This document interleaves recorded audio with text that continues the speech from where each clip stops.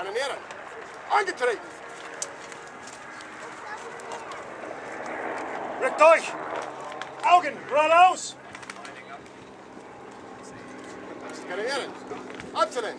K1. K2, K3! Kanoneren. Gerd.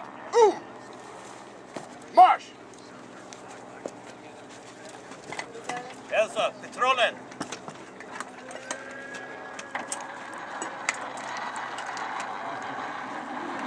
Bereit.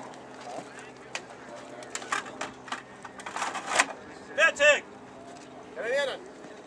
Einzugsschuss. Halt! That'll be single fire. Now we're going to do a 3-round burst, and then we'll do an automatic burst. We're not that accurate. We're going to hit them a bunch of times, a bunch of rounds. Kanoneren. Einzugsschuss.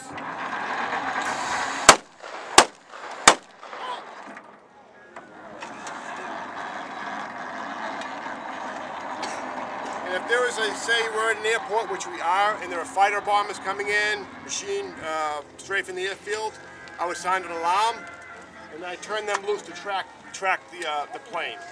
I wouldn't get so involved, so that's what we're going to do now.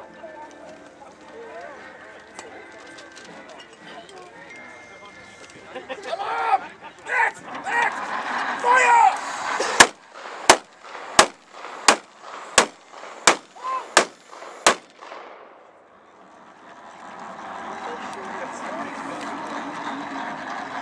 So these guys wore earplugs all the time, and they couldn't hear half the things afterwards because it's a pretty loud being all day long with that. That's what they dealt with.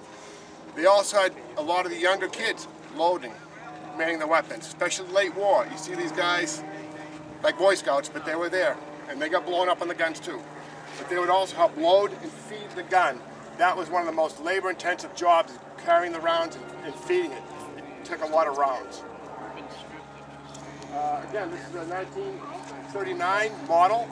It's a Flak 39, 37 millimeter.